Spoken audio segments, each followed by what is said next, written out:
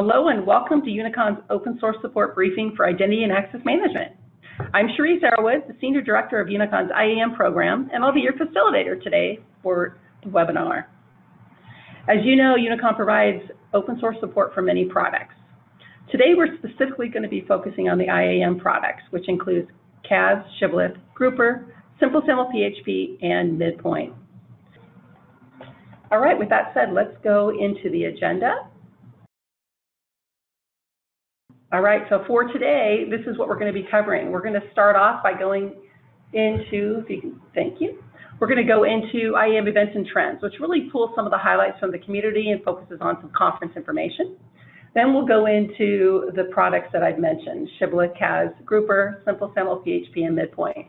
Within those areas, you're going to hear about some sustaining engineering, which we did on your behalf, and those contributions that went back into the community, as well as information on some version updates, possibly security information.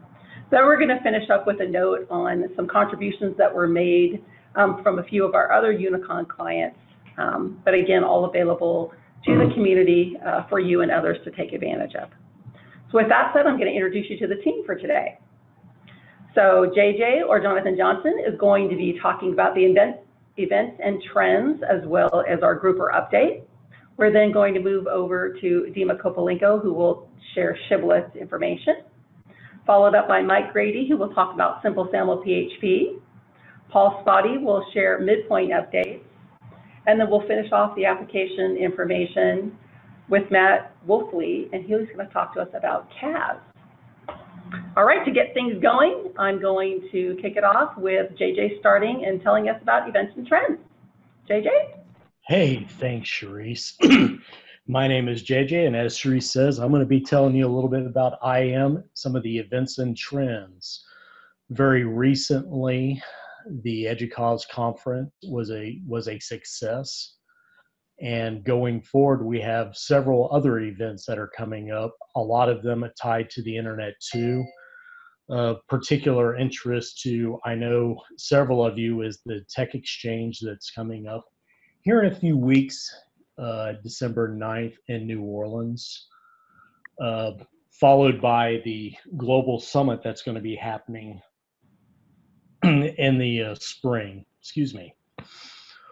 One of the more interesting conferences that's coming up, and I know that, especially for me, being attached to the Grouper side, there's this EDUCAUSE Security Professional Conference. And I know that a group of the Grouper developers and Grouper users are trying to put together a presentation for that particular conference. And of course, the Uncommon Basecamp kind of split out from the Tech Exchange, is going to be going on next summer. So as you all know, IAM, especially in higher education, does not move very quickly. And so a lot of the things that you might see on these slides, you might say, hey, didn't we talk about this last time? But yeah, they are still entering into the mainstream here. Since our last briefing, the Uncommon Federation has pushed out their metadata query service, encouraging everyone to move over to using that where practical rather than using the full aggregate. If you've ever run into a problem with your IDP crashing on startup because of running out of memory, this is one of the places to start. We're also seeing a lot of cloud deployments right now, gaining a lot with the cloud deployments, and tied to that are the DevOps attached to that. And so we're seeing a lot more engagements out there with our clients and getting questions out there about, you know, the full DevOps stack, the type of tools that we might use. Do we do things like deploy on-prem, or do we go out to the cloud for our deployments? How do we tie all of this stuff together? And another kind of interesting trend, and I know that trends kind of ebb and flow, but there has been a lot of commoditization of web single sign-on. There are a lot of providers out there right now. Users kind of expect web single sign-on, and they expect it to work. And just like email a long time ago, folks and very enterprising folks indeed are going out there and starting services to provide web single sign-on as a service. And so you're going to see more talk around that probably in your day-to-day work. Again, some things here that are probably pretty familiar. These are becoming stronger. In particular, right now, there's a lot of work in OpenID Connect and OAuth, particularly when we start talking about SAML and as and probably wrongly touted, but as a sort of replacement for SAML. The newer versions of the IDP that are going to be coming out are targeting adding that in as a base feature in their deployment. The last two down there are kind of related to each other. There has been some talk out there recently about passwordless authentication and what that looks like. Really tying together a bunch of different types of authentication mechanisms and technologies that have been around for a while, including things like X509 certificates, but tying in as well these new standards that are popping up like WebAuthn and FIDO2. If you have not checked it out, there was a presentation done by Stanford and I just blanked there for a moment. In the Open IAM presentation from the Internet 2 a few weeks ago. And I believe that's my next slide, and so or my last slide. So I'm going to hand this over to Dima to talk to you about Shibboleth. Thank you, JJ, and hello everyone. My name is Dima Kopolenko, and I'll be glad to give you a brief update on the latest developments and releases in Shibboleth world. So basically, since last update, there were 2 patch releases of Shibboleth IDP, and the current production grade release version is 3.4.6. And since last update, there were no releases of Shibboleth SP, and the current release remains to be 3.0.4. Next slide, please. And here I'll review the latest releases of Shibboleth IDP software. Version 3.4.5 contained minor bug fixes and as well as a security advisory fix, which was related to improper exposure of pairwise identifiers to relying parties. And so the more details on this security advisory could be found in the provided link there. And the version 3.4.6 is the latest production grade release, which is also a bug fix release, as well as a security advisory fix related to denial of service by external authentication flows, such as external remote user, X509, and Spinago. And the development team provided a bit more details about the implementation of this fix. They stated that those flows have been redesigned to fix the denial of service attack via servlet container session attack vector. And basically, as part of this redesign, the redesign required API changes to a pair of classes that would ordinarily not be permitted in a patch release, but the direct use of these classes by deployers has been deemed unlikely, they stated, and the existing external login flow deployments remain compatible with this upgrade. And so you could see the provided link there for more details on this security advisor. And I also mentioned previously that the 3.4.6 is the current release, and it is recommended release supported version for all Shibboleth IDP 3 deployments. And last but not least, the Shibboleth development team has been hard at work developing version 4.0 of the software. Currently, there is not a lot of information available about it, but the developers will be releasing that info and documentation on the wiki about it fairly soon. We could expect that. Few things that are definitely known about version 4, that it will require Java 11 at a minimum, and it will be removing currently deprecated features. So now it would be a good time to start preparing for version 4 by going through logs, examining any warnings related to deprecations, and taking care of those. Currently, the estimated target release date is not firm, but it's believed to be for version 4, and it's believed to be sometime early in 2020. And I also want to mention here about a few items to watch for in the future releases of Shibboleth IDP that have been planned but not fully implemented nor incorporated into core IDP software yet. One such item is the OpenID Connect extension developed by Giant Trust and Identity Development Team in Finland that would eventually become a part of ShibIDP core product. And another such item worth mentioning is the planned IDP support for delegated authentication and proxying use cases. Next slide, please. As part of open source sustaining engineering work for Shibboleth, here are some of the items that Unicon team has worked on. First item is version 3.3.0 of ShibCAS Authn plugin. It's been released, and this release concentrated on updating it to work with Shibboleth's latest Shibboleth IDP version 3.4.6 minimum.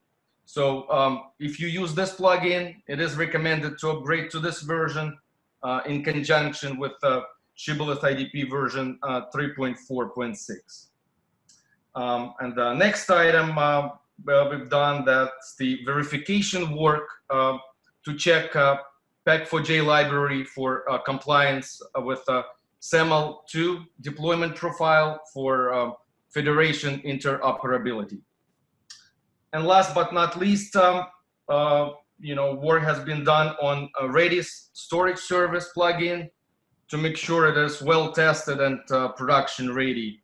There is currently still a gap in documentation for this plugin, which will be closed sometime in 2020.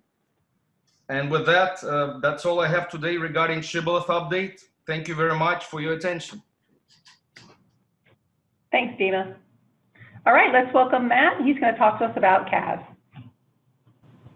All right, thanks, Sharice, for that introduction. I wanted to kind of take note on this slide that CAS has had a very busy last couple of months with the current release being 6.1. It's very feature packed, so definitely want to check that out. Also, just to take note, the pre-EOL for CAS is version 5.3, effective in October, so you'll want to plan your upgrades accordingly around that. And then we have release candidate of 6.2, and I'll be covering that in the next slide, and then some sustaining engineering pieces towards the end. All right, so with the announcement of CAS development beginning on CAS 6.2 with 6.1 being released, you might notice some of the features are somewhat recognizable and others are quite new. A few of the more noteworthy changes that we are going to see in CAS 6.2 are going to be around SAML, service redirect URLs, and one big change that I think some customers are going to be happy with is an LDAP health monitoring change, which will allow you to monitor multiple LDAP servers, which is kind of nice. This is a full breakdown that can be found at the Apereo GitHub site. And there is documentation, actually, for some of these features currently available, but you'll want to keep checking back on the development documentation as time goes on. And also, as usual, just to be aware, there are several library upgrades that are planned, including Gradle, Spring Boot, Spring Security, and several more that should bring a lot of functionality and bug fixes as well. The other big piece from the last few months is the CAS vulnerability disclosure that was sent out in September.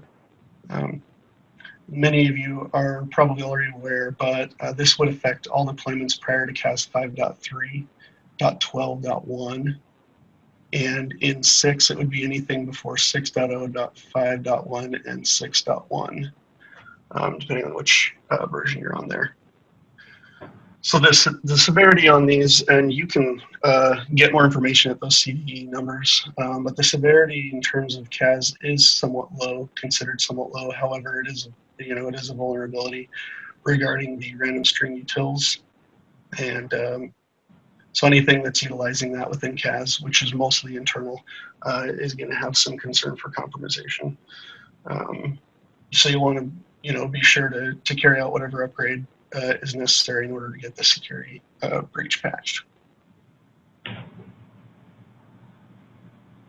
And next slide. All right, so in our sustaining engineering efforts, we were able to provide some pretty cool contributions. One of them being the JMeter load testing that Axel worked pretty hard on to give you load testing against several different protocols. And then the other is the CAS client autoconfig support that we've been providing through the Unicon project has been made available in the official Java CAS client library, starting in version 3.6.0. And I just wanted to give special thanks to Dima and Axel specifically, but everybody else for really doing a lot of hard work in this area. And that's it for CAS. All right, thanks, Matt. All right, next we are going to shift over to Grouper, and I'm going to reintroduce JJ. If you all thought you got rid of me, I'm sorry to break your hearts. I've got to go back and correct myself on something I said earlier. The passwordless presentation was actually an IAM online, if you're going back and looking for that. And that was from Stanford last week, as a matter of fact. So we'll move on to Grouper here. The latest version of Grouper is still Grouper 2.4, but if you are still just running stock Grouper 2.4, you are way behind right now. There have been dozens of patches released for it. So go out there and check to see what patches, what bugs you might have, and make sure that you are appropriately patched. There is still a continued march towards a 2.5 release. Hopefully will be released soon. So there are a lot of new features and a lot of work happening in those patches in Grouper 2.4. Some of the cooler things that have popped up, there's now some reporting and some visualizations inside of Grouper. The reporting is a little bit rudimentary right now, but they're working on tying in some data graphs and that sort of thing into the stock Grouper user interface so that you could run reports against groups to get information about, the groups and the system itself. The visualizations are there right now to help you visualize what your groups look like. And that's especially useful if you have a bunch of indirect memberships out there. That graph will let you see those relationships in those groups. Tied to that, and among other things, were some UI enhancements. They've gone through and cleaned up the UI quite a bit and have added in hooks so that you can actually tie into things like reporting and visualization, into provisioning as well. And so keep a lookout for those UI enhancements. One feature that ties back to something that I had mentioned previously, if we're talking about DevOps and containerization and that sort of thing, you're always concerned about having a consistent environment out there, particularly in your configuration. One thing that you'll know if you have deployed Grouper is that all of the different pieces in your stack have to have the same configuration in them, regardless if they're just running the UI or if they're running the daemon, for instance. So to help alleviate that, the Grouper developers have been exploring moving configuration into the database so that you can actually pull the properties files out of the database rather than including that property everywhere. There is a new syntax out there that you can include in your base configuration in your base properties file. You give it database connection information and it will pull that configuration down. I have also heard that is on the way to also providing a user interface to actually manage that configuration as well.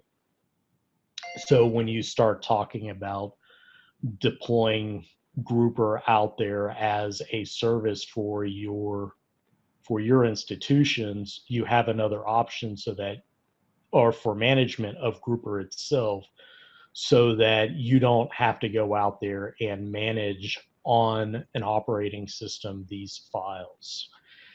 And of course, there are a lot of bug fixes in these patches. As I mentioned already, if you are running into a bug, make sure you get up to the latest patch of any of the 4 systems that are covered by the patches. And if that does not work for you, reach out to either the Grouper community or Unicon.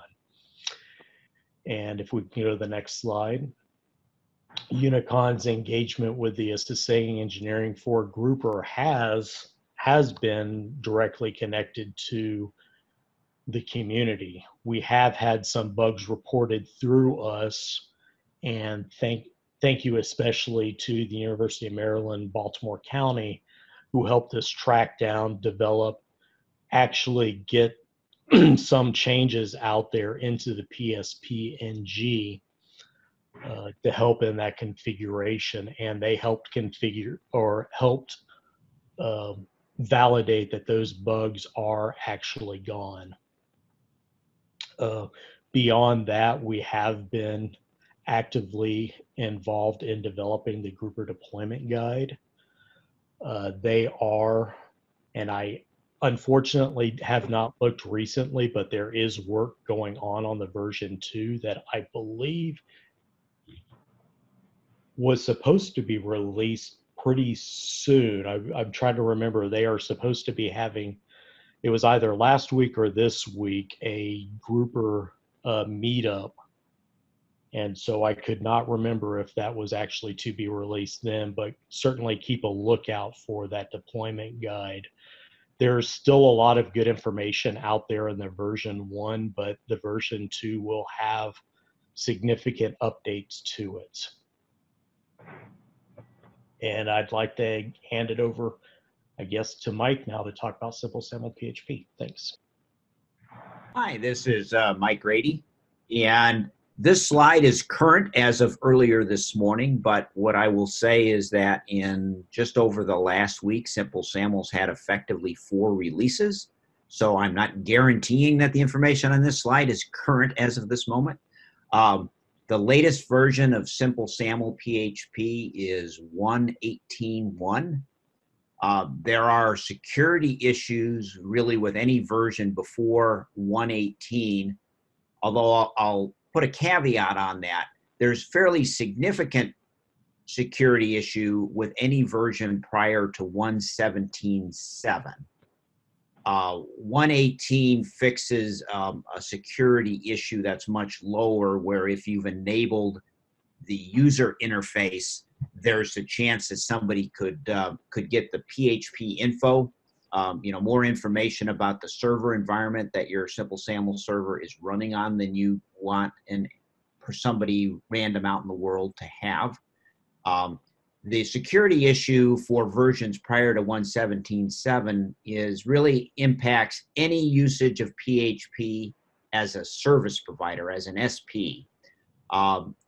Noting that that impacts your use of SimpleSAML as a proxy also, because it's using its internal SP to communicate to the IDPs that it's accepting authentication responses from. The flaw being that if you know what you're doing, you can craft an assertion that you could claim to be a different user. So it's relatively serious. It is limited, though, by the fact that you already have to been able to sign into that IDP in the first place. So you have to be a user who can authenticate to the IDP from which you are then claiming to be some other user. But given the nature of that, you do want to upgrade.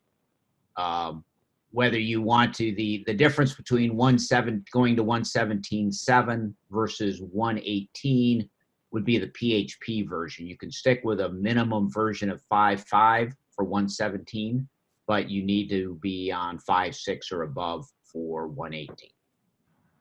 So some of the things that you could see that have changed with SimpleSAML 1.18. They've done more work on completely new admin and user interfaces, including work to make it easy to disable the admin interface if you really don't want that out there for your SimpleSAML setup. There are some new options for setting assertion consumer service and some other information about SPs that you are integrating. There is potentially a change that you may have to work around. This may be another reason for holding off on 1.18. They've changed, they're deprecating the use of built-in memcache in PHP for memcached. And there's good information out there in the change log about what you need to do, but that's another change that may slow you down if you're relying on memcache. And again, you may want to stick with 1.17.7 and then work on getting to 1.18 if you're not concerned. There's an easy workaround to the disclosure information if you aren't concerned with making the user interface available in the first place. The change log is highlighted there. You could go take a look to see what's been changing with these versions. And then the other thing I'll note is that according to the release plan, there's still plans for a 1.19 release while they've continued work on 2x. So both of those versions are in the works. All right, thanks, Mike. I'd like to introduce Paul, who's going to talk to us about midPoint. Hello, everyone. My name is Paul Spouty, and here to talk about midPoint. midPoint's relatively newer for us. It's an identity management and governance platform. What does that all mean? That means it allows you to handle identities and provisioning and deprovisioning and all that good stuff. The current latest version is 4.0.1. This is a long-term support edition for OS, and it has Java 11 support, so you get Java 11. It also has Java 8 support. Well, that may be deprecated in the future, but both for right now. In development is 4.1, and there is no timeline on that one. So what's new in 4.0? Under the hood, lots of stuff under the hood. UI, security, all that good stuff. Some big features like archetypes. They're basically like the old subtypes. What they allow you to do is hang objects off of each other. So you have users. I could have an employee user or an administrator user, and hang off of there. It's basically an abstract role, and allows you to derive assignments and things from that in an innovative way. They have improved several of the connectors. So you have LDAP, AD, database, scripted SQLs in progress, and CSV have all been improved connectors to better work with 4.0 and some of the newer things coming down the pipe. And then there's expression profiles. So expression profiles, what they allow you to do is limit what expressions, or in midpoint's words, expressions mean scripting. So it limits what your scripts can do. So an administrator can go in and say that only for this area or these things, only these types of things are allowed to do in a script for security reasons, because in a script you can do quite a bit in midpoint under the hood. And then there's also thresholds. Thresholds was experimental in 3x and still kind of is in 4x. What that allows you to do is say, when there's a change made, so let's say someone accidentally deletes a bunch of rows in CSV for the connector, or someone goes into the HR system and makes a mistake, and all of your users get deleted.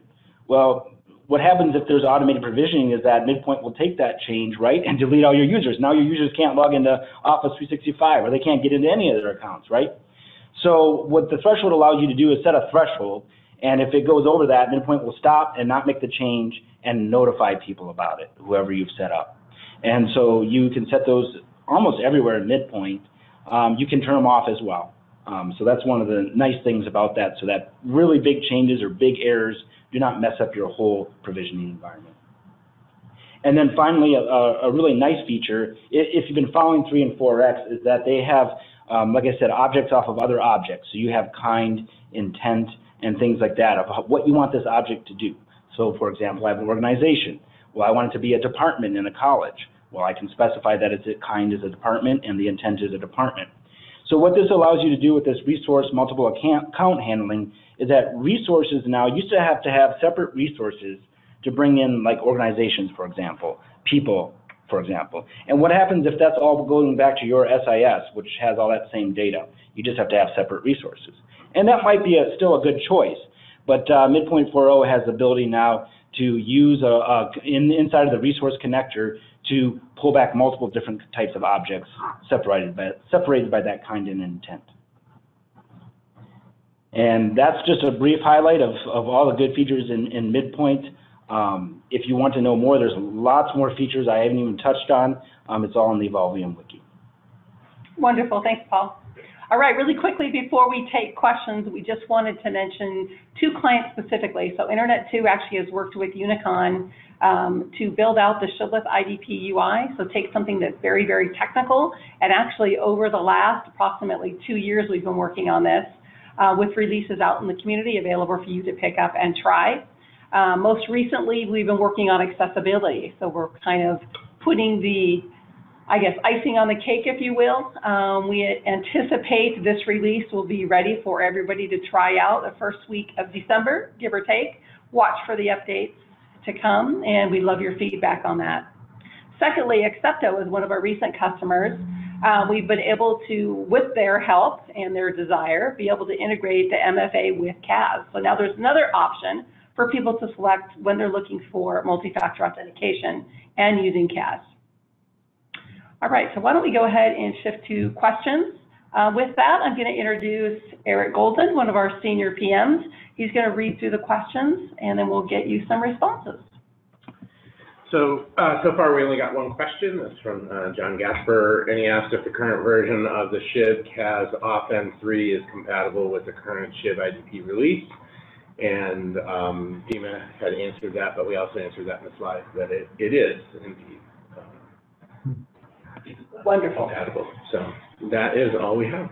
All right. So I did want to make one note. I know that JJ was talking about the group deployment guide. He was in fact correct. So we have been making great strides, specifically working with Bill Thompson and others at Unicon here, as well as all of the feedback that's come from the community. And there are several, I guess, tons and tons of feedback. So what we're doing is we are targeting the next release of the Grouper Deployment Guide, or version 2, to be week 1, December, which is actually the week prior to Tech Exchange. So that will be out in the wiki for all to use. Hopefully we will be able to then take the long-term updates, which were the bigger changes, and move those in to the guide come January, February. Are there any additional questions that anybody has? We'll give it a minute in case anybody has anything they'd like to add to the chat window. Hey, Charisse, who all from Unicon is going to be at Tech Exchange this year? Let's see, Mike Grady's going to be there. I'm going to be there. Jillian Fenton, one of our sales account managers, will be there. I believe that's it. I think there's the 3 of us.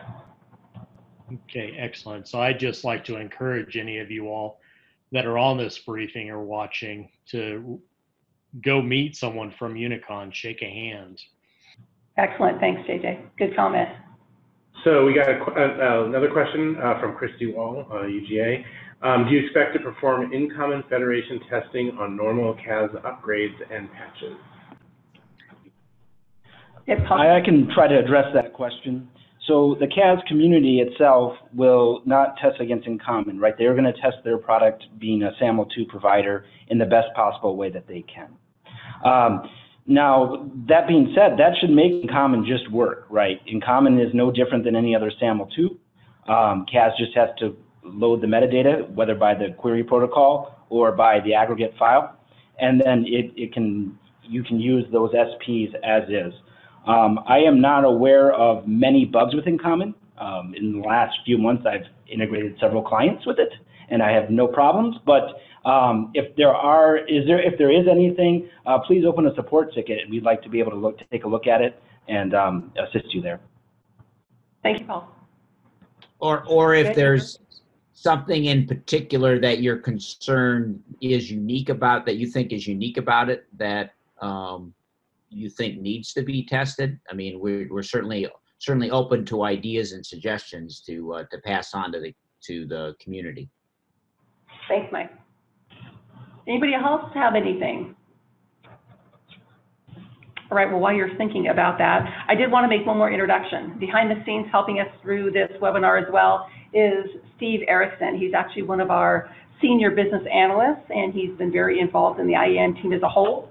So you will actually see his name as well as Eric Goldman's name, if you haven't already this year, definitely into 2020 when it comes to talking about support. They're going to be moving in and taking making a lot of movements and a lot of progress with our open source support, sustaining engineering, and assisting with support all around. So watch to hear from them soon. All right, let's see. Any final questions, Eric? Nope. Okay. A couple other things I could add, Charisse, on the SHIB side as a FYI.